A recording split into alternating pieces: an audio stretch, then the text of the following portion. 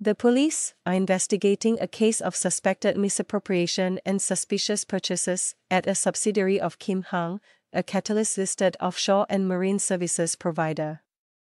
The company flagged the case to the police on December 21 after discovering that certain transactions at the unit, Zale Offshore, might have been inflated or entered into with a conflict of interest, with certain fixed assets misappropriated.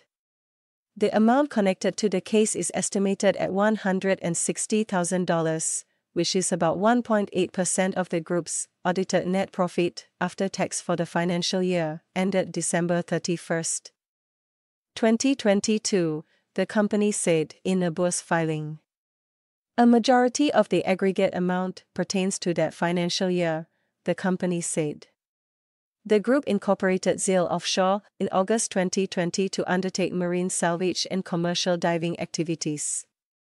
Anomalies were first discovered in October while conducting an internal routine audit on its fixed assets.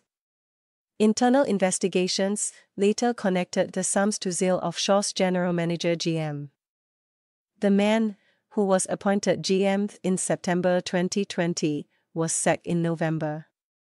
The company said the investigations found reasonable grounds to believe that he had deceived or sought to deceive the group.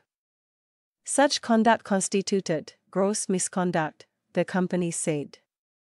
The management is also of the opinion that certain conflict of interest transactions entered into, as well as unaccounted fixed assets under his care, constituted gross misconduct.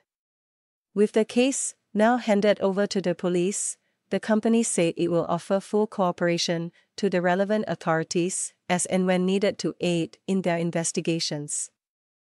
The case is not expected to materially impact the audited consolidated financial statements of the group for the financial year ending December 31, 2023, the company said.